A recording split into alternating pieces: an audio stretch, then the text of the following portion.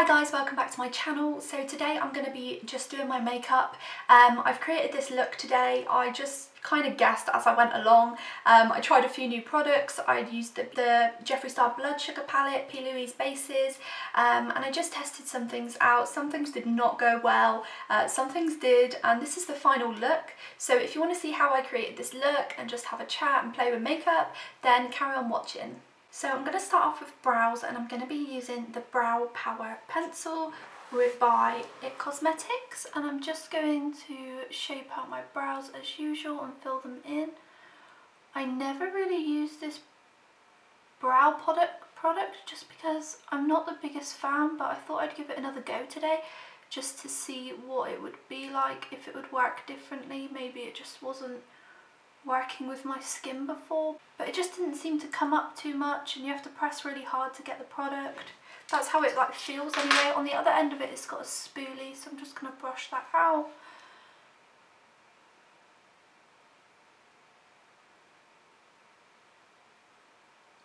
Doesn't seem to be too bad, it's just you do need to press a little bit harder just to get some product, I guess.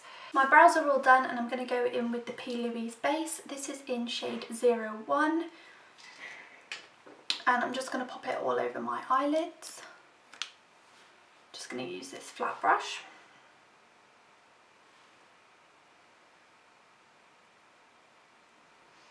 And at the same time, just carving out my brows.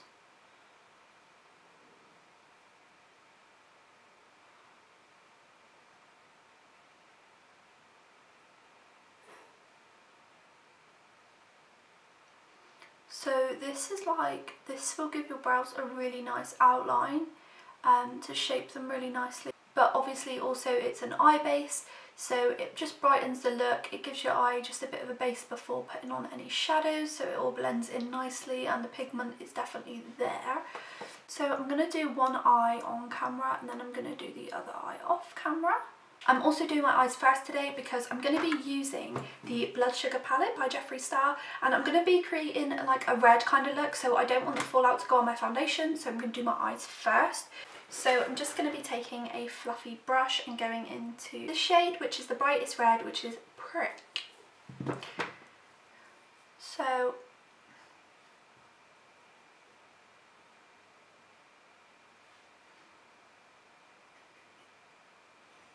just popping that on my eyelid. Everybody loves these P. Louise bases, and I like them, but I just don't think I'm completely understanding them, to be honest. I need to do some more research on them, I think, because they're just not working how everybody's saying they work for them. So maybe I'm doing something wrong, but it just seems like everybody says that you know, it makes the products brighter and stuff, but I don't think that happens to me. Every time I've used it, the products haven't been any brighter. They've just been like the same or worse, to be honest. Maybe I just need to, maybe I need to set it. I'm gonna have a look and see what they recommend, because I don't set it. I've tried setting it, I've tried not setting it. I've seen somewhere the other day that you should keep it dewy and then apply your product, so I've tried that today. It's doing all right. I mean, the product blends nicely on top of it. That's definitely true, but I'm not sure. Maybe it's just me. I mean, I continue to use them, so they're not bad. They're just, I don't see the colour pigment coming through, but maybe it's the palettes I'm using, I'm not sure. So, now that that's blended in nicely, just add some more to the outer corner. I'm just blending that out a little bit, like that. So now I'm going to use the same base again and pop that on my lid to do a cut crease. These are definitely good for cut creases because I usually used to use concealer and it just doesn't come out as pigmented as these, so they're definitely good for that.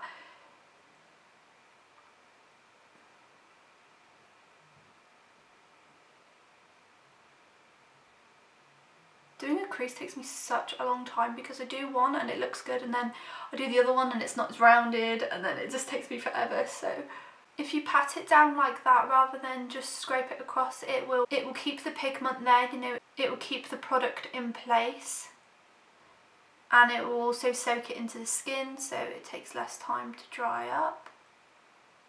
That's the crease cut. So I've just done it really simple, really. And I'm just going to pop a bit more product there because I've kind of lost it a little bit where I've put the base on. I'm also going to go into Cherry Soda, which is a darker red, which is next to it, and pop that above just to give it a bit of a deeper red. Sometimes once you put the crease on, it kind of loses the colour of the top shade, so just do that. And then I'll probably just get a clean brush and blend that in. I like this one, it's from Real Technique. It's like a duo fibre eye brush, so it really blends out nicely.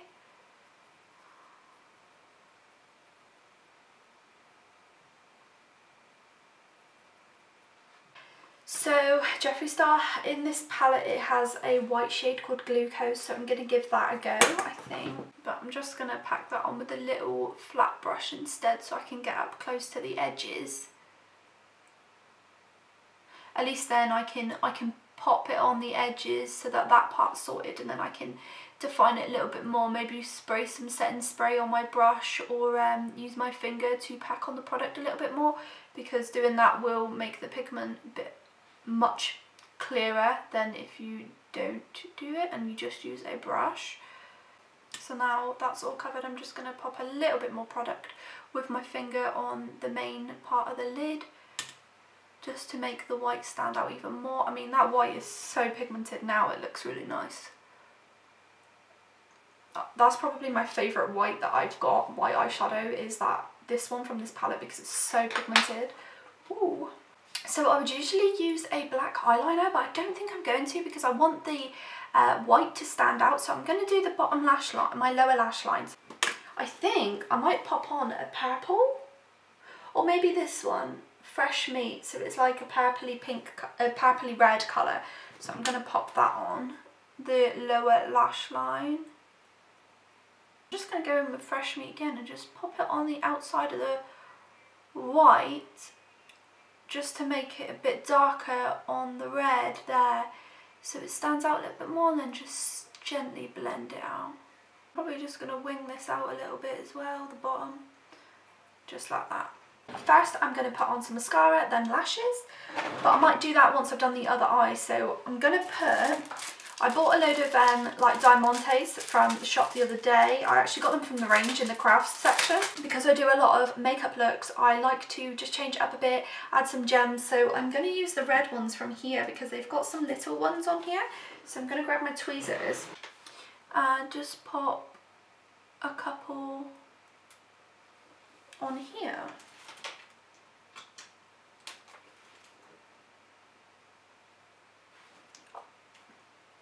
I think 2's enough. I was going to do 3, but I think 2 looks quite nice. So here's this side done. I'm going to do the other side off camera, and then I'll be back to do mascara and lashes and then my full face. So both eyes are now done, and they're looking kind of similar. So I've got the gems on both sides, and now I'm going to go in with mascara. So I'm going to be using this W7 Absolute Lashes just to coat my lashes before putting on false lashes. And then I think I'm going to pop on these unicorn lashes. These are in Unicorn Flutter.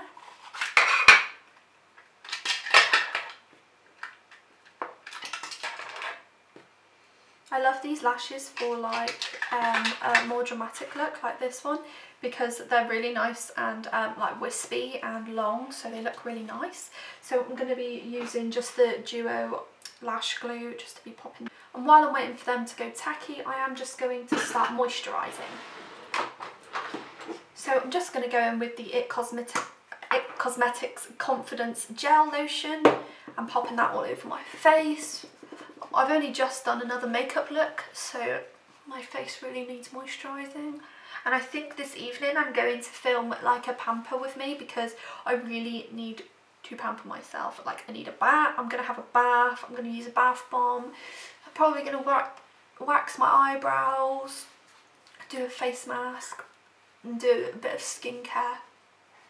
just to make me feel a little bit better, and my skin just a bit more hydrated again, because of all the makeup looks that I'm doing recently and all the YouTube videos, my skin is just getting so dry.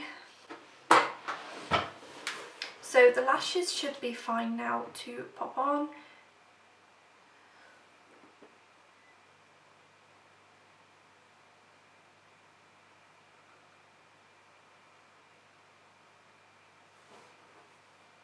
So that's the lashes done. They're very long, very wispy, but I think they look okay with a cut crease like this. So now I'm going to move on to the face. So I'm actually going to mix the NYX Can't Stop Won't Stop foundation and the Milani Conceal and Perfect together, because this one's a little bit dark and this one's a little bit light. So if you mix them both together, then it should be okay. And I've just splattered that everywhere. It's not really my shade, to be honest, but it's gonna have to do, because I'm so pale at the minute.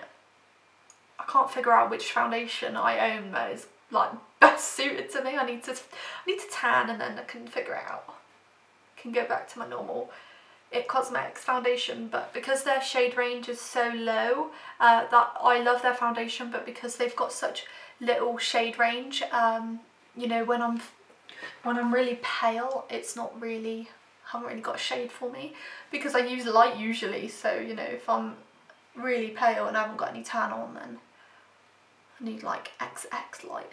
I usually just leave it under my eyes, because I'm just going to go over that anyway. When I've done a look, when I'm doing my foundation after, I usually leave that part, because it's so hard to get there with a with your foundation. But when I use my concealer, I'll just go in there with it.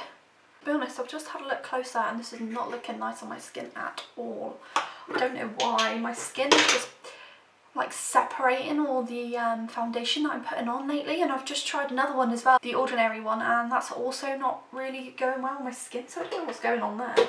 But I'm going to use this, I'm going to use the NYX HD concealer just under my eyes, on my nose, in my usual areas, just on that spot over there because it's annoying. And I'm going to use a beauty blender just to blend it in. Hopefully that will blend it in nicely with this foundation as well, and stop the foundation like separating. So that is blending alright into my foundation. It's making it look a little bit better. Once I put powder on as well, I think it needs setting in place before it separates anymore. So I'm going to use the Set and Reflect MUA Luxe powder. And I'm just going to pop that all over my face just to set the foundation and the concealer into my skin, and then I'm going to go in with bronzer, and I feel like the bronzer would really help this look, because my foundation that's separating, it's not really looking that great. But I think once I've put on bronzer, it will definitely define my face a little bit more and look a bit better, hopefully. I think I'm going to use the Benefit, because that's a safe option and I know that's going to look alright on my skin. So hopefully that will save it a little bit.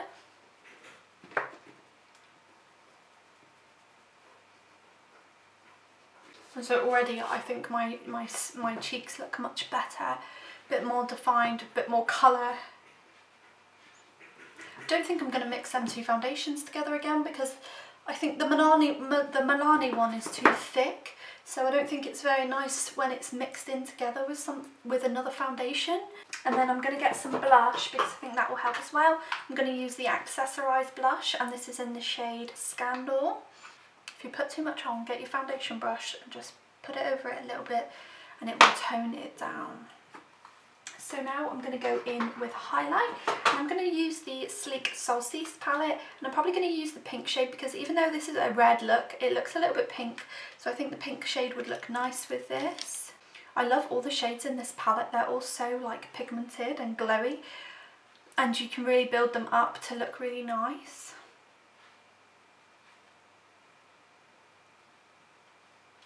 So I think my skin definitely looks much better now. I'm just going to get a smaller brush, and I'm just going to pack that,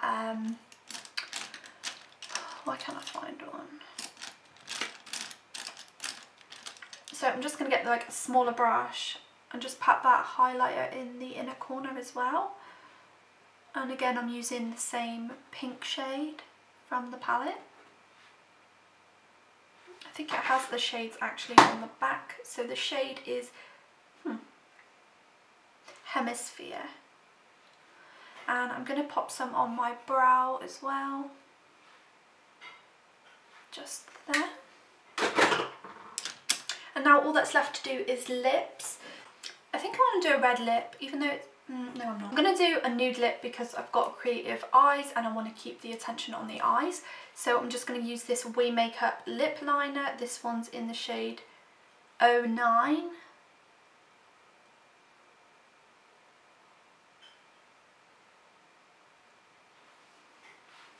Then I'm just going to go in with this Profusion liquid lipstick. This is a nudie shade. They don't actually have shades on them, so I can't tell you which one it is, but it's a nude.